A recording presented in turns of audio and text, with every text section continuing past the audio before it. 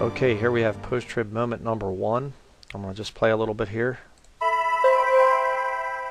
Now today I want to talk to you about 2 Thessalonians chapter 2, because this is the chapter where the Bible warns us about this deception, this lie, that Jesus Christ can come back at any moment. And he warns us not to be deceived. Let me read it for you from 2 Thessalonians 2. Okay, now what he does here is he will read verses 1 through 4 right here, and he expects the believer to think that this somehow disproves the pre-tribulation rapture. And why? Right here's the key to it. The day of Christ is at hand. And see, he wants you to believe that the day of Christ is a reference to the rapture. It's not a reference to the rapture. Steve Anderson is showing his ignorance of Scripture here. This is a reference to the second coming and the millennial kingdom of Jesus Christ. The second coming begins the millennium, and it goes for 1,000 years.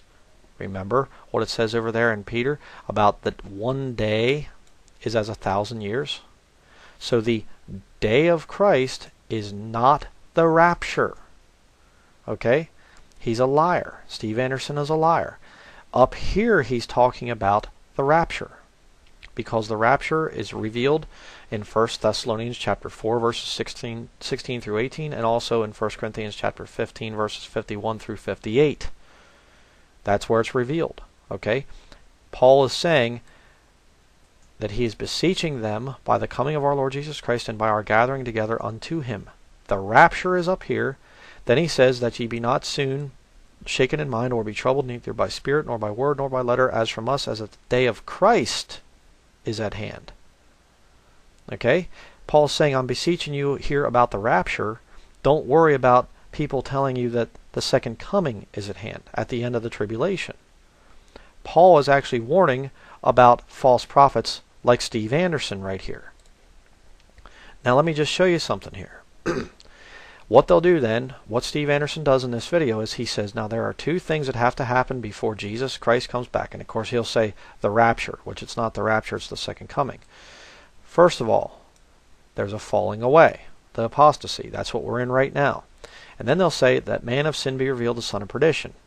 And he goes on to read verse 4. This is the Antichrist. So they say, see, there has to be a falling away and the Antichrist is revealed. But what he won't show you is he doesn't read verses 5 through 7 for a very important reason.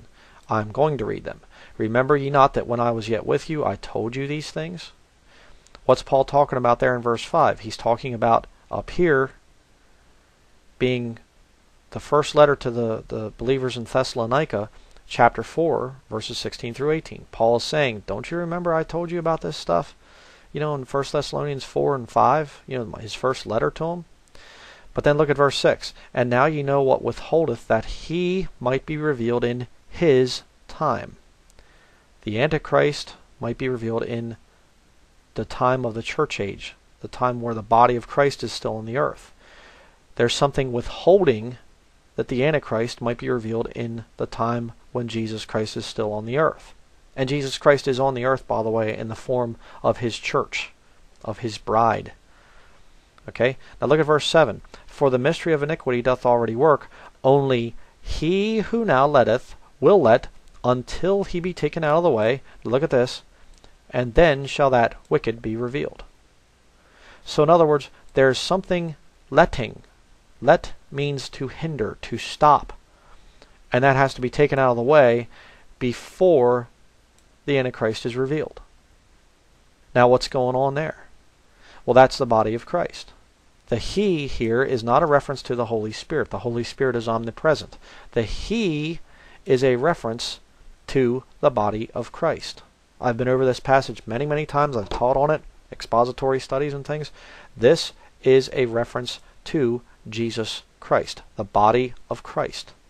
You cannot have two Christs on the earth at the same time. Read the book of Revelation. Show me where the body of Christ and the Antichrist are both present. They're not there. And in fact, when Jesus Christ comes back in Revelation chapter 19, before he even touches down on the earth, he casts the Antichrist and the false prophet into the lake of fire. So this right here is actually proving the pre-tribulation rapture. And you say, well, I still don't believe it. Okay, let me just show you another little proof here. Revelation chapter 5. Okay, let's see, where is it at here? Here you have the throne. I beheld and lo, in the midst of the throne 4 beasts, and in the midst of the elders stood a lamb as it had been slain. You know that whole thing here? There are 24 elders. 4 beasts and 24 elders. Now look at this. And they sung a new song, saying, Thou art worthy to take the book and to open the seals, for thou wast slain and hast, look at here, redeemed us to God by thy blood out of every kindred and tongue and people and nation. Who is this group that's in heaven? You see, that's a problem if you're believing Steve Anderson's lie. There are saints in heaven. They're not Old Testament. See? Every kindred and tongue and people and nation. Clearly, the body of Christ is in heaven before Revelation chapter 6. And look, and I saw and behold a white horse, and he that sat on him had a bow, and a crown was given unto him, and he went forth conquering and to conquer. The first seal is open, and the Antichrist is unleashed. But in Revelation chapter 5, you have people in heaven that are redeemed out of every kindred, tongue, people, and nation.